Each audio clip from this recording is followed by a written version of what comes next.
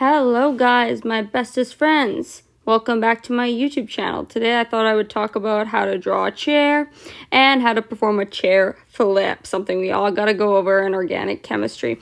By the way, before I get into this video, please make sure to leave a like, comment, save, and or subscribe to my channel if you like my content, and leave a comment down in the comment box down below about what you want me to cover next. Alright, so let's say we're given the following structure.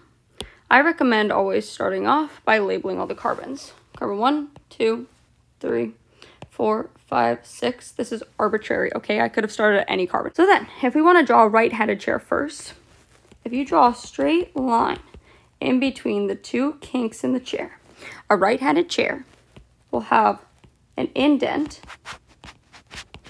on the right-hand side of this center line, whereas a left-handed chair will have an indent on the left-hand side in the back. So that's the difference between a right-handed chair and a left-handed chair. This would be a right-handed chair and a left-handed chair. And I usually always draw the right chair first. And then I flip to the left chair. Starting at this corner, once again, it is arbitrary. This is just how I like to do this. But you could start counting one there. It doesn't matter. I'm going to start counting one here. 1, 2, 3, 4, 5, 6 on the chair. Then I will draw ups and downs on numbers 1, 3, 4, and 6. So starting at 1, you draw up. 3, you draw up. On 4, you're going to draw down, down. So on 1 and 3, you're going to draw up, up. And then on 4 and 6, you draw down, down. Then you must draw on your equatorial bonds. So down, down. And then up, up. So you see it's opposite. And then all you have to do is fill in the bonds on 2 and 5. On 2, you're going to go down, up. And then on 5, it's going to be up, down. Back on your original structure. Up is equal to wedge,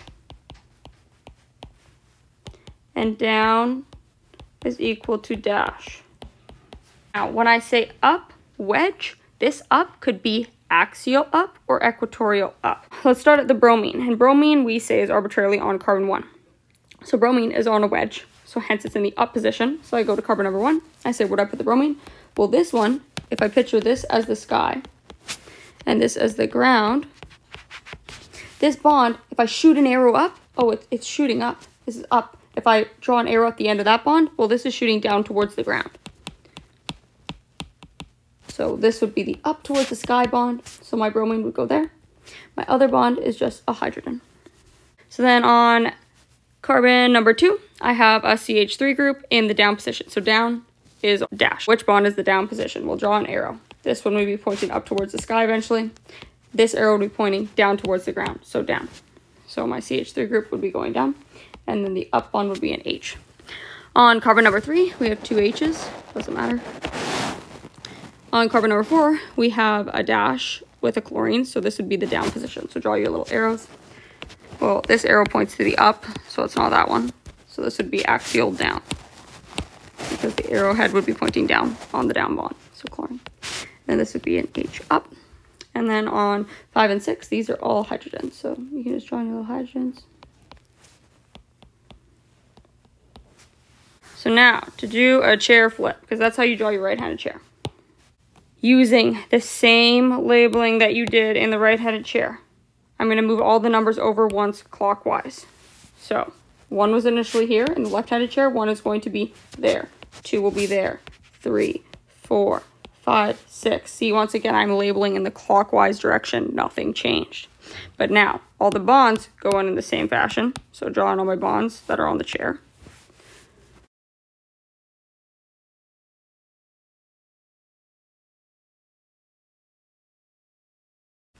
So now, bromine was initially on carbon 1. And after the flip, it will still be on carbon 1. This is why I like to do it this way. So now, up stays up, down stays down. So now you have to ask, which is the up bond? So put your arrowheads on. Which arrowhead is pointed towards the sky? Well, if you continue this line out, this one would be up towards the sky. If you continue this line, that would be down towards the ground. So hence, this is your up bond. So the bromine is going to go on the up equatorial. The summary for this would be the bromine, if we looked at it, and the initial one, the bromine, was up axial. And then after the chair flip, the bromine was up equatorial. So in a chair flip, up stays up, and axial switches to equatorial. So then my hydrogen would be on the down bond, but now it would be down axial rather than down equatorial. So then on carbon number 2, we got the CH3 that was down before, so draw your arrowheads in. Which one, if we continue that line, goes down towards the ground? Well, it's going to be that guy. So the CH3 group will be down equatorial. CH3. I didn't draw it in because if I didn't even draw this in, the CH3 group, this would be a CH3. But I could draw this in if I felt like it. It would be the same thing. CH3, and then the H would be up. So then in the original structure, we can see the CH3 was down axial, but now it's just down equatorial. So down stays down. Axial, switch to equatorial. Equatorial, switch to axial. So then on number 3, we just have the 2 hydrogens, so we can just fill those in again.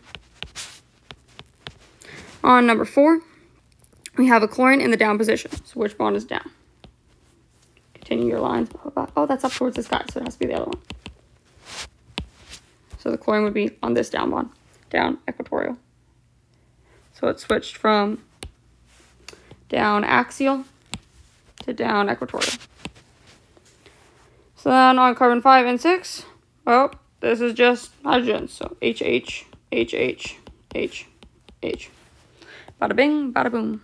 This would be your left and right-handed chairs. And let me know if you guys would like me to do some other examples on this. But this is pretty much the gist of it. Yeah. Make sure to leave a like, comment, save, or subscribe to my channel. And let me know down in the comment section below what video you would like for me to cover next.